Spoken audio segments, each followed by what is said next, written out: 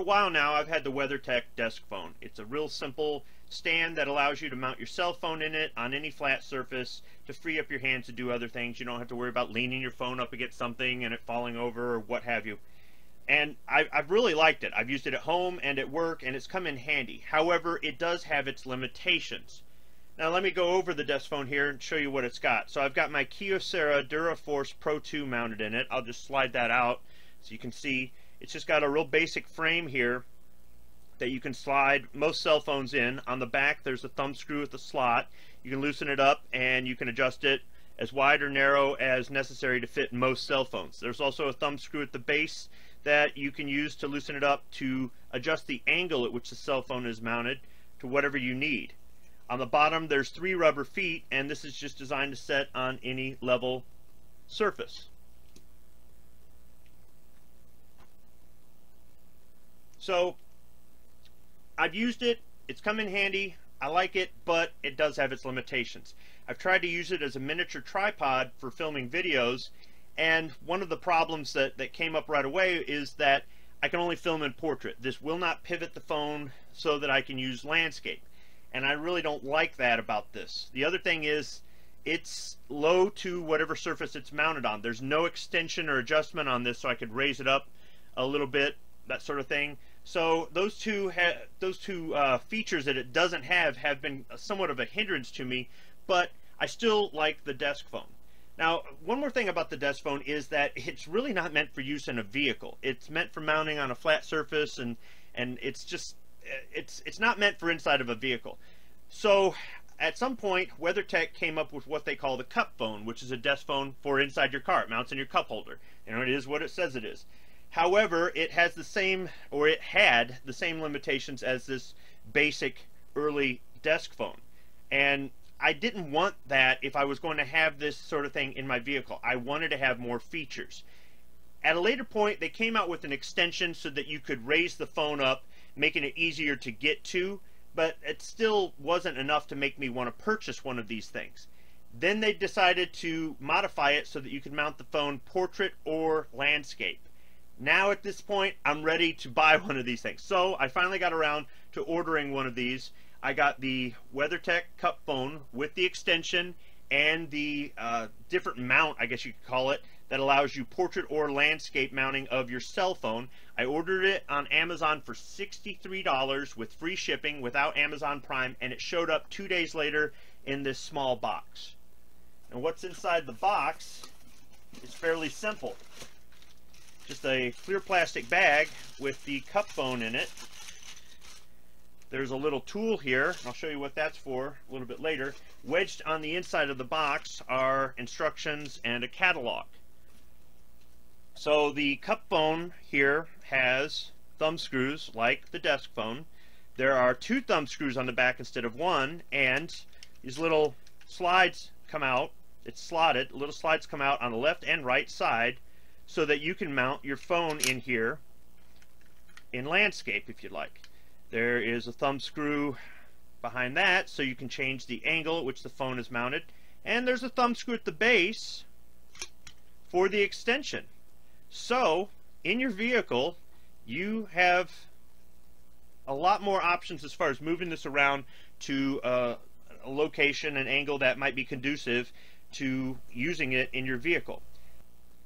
As far as the base goes, it's rounded and stepped, and it looks a little bit unusual, but there's a reason for this.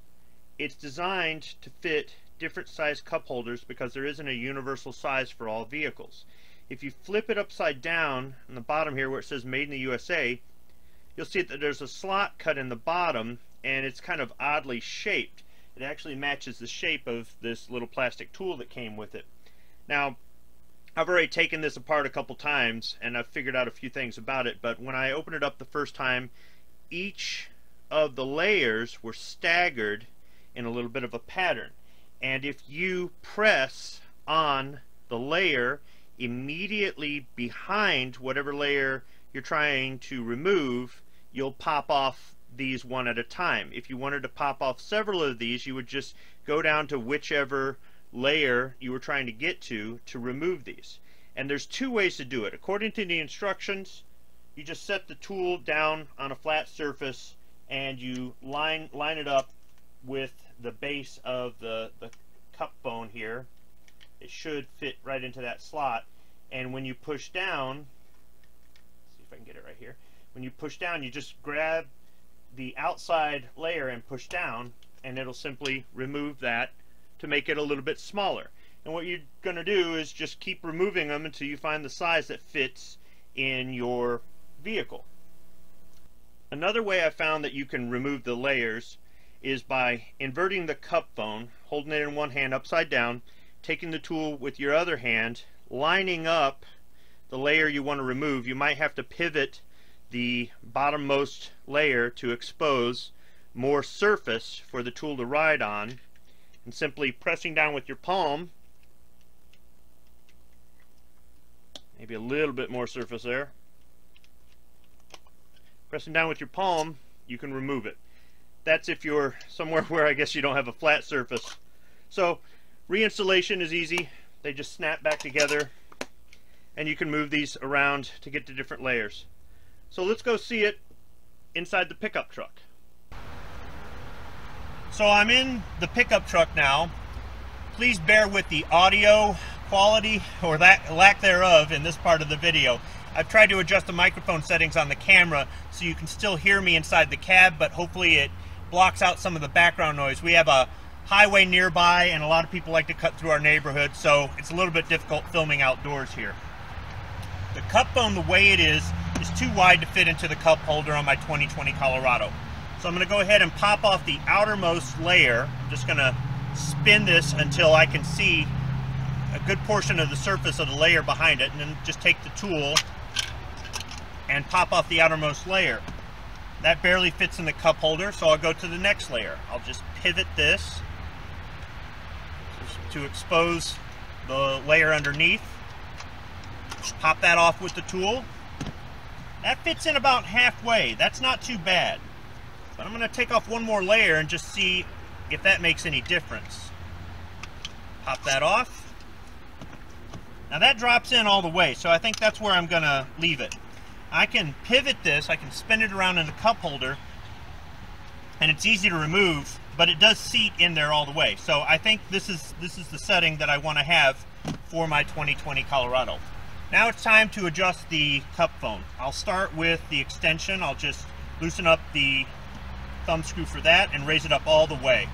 Then I'm going to loosen up the thumb screw here that would be on my left side to move the slide, and I'm going to put my phone in portrait here. See if I can get it in place here. Tighten up the thumb screw. Underneath there's the other pivot on this, so I can loosen that up and pivot the phone towards me some. I can also loosen up the thumb screw at the bottom of the extension and pivot the phone back. So really it's up to me exactly what angle I want to set this to. Let me turn on the screen.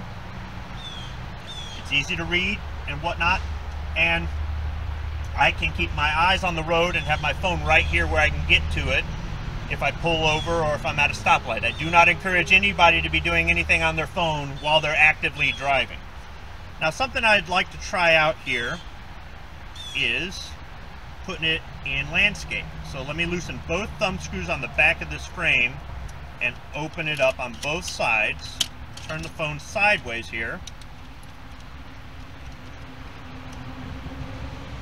Tighten down both thumb screws. And let me turn on the camera. I've already got it on the reverse angle. And there we go. So now, when I'm doing a speaking squibbish inside the truck, instead of just jamming the cell phone in the cup holder and you just see the console in front, I can actually be driving with my eyes on the road and my hands on the controls, and you can actually see me talk. You can see my face, if you really want to, while I'm doing a video. And that's part of the reason I decided to get this, was so that I can make videos like this without it affecting my driving. So, the only thing I really need to do now is to take this thing on a road trip and just see how well it does. Do the thumb screws come loose over time, going over bumps or anything? Are there any problems with this? So what I'll do is, if I have any feedback, positive or negative, I'll comment on my own video, and you can read that. Anything I have to say about this that I didn't cover in this video, or anything that I experienced over time using this. Otherwise, there'll be a link for this particular model in the description section, and I'll see you out there on the road, I guess. Thanks for watching.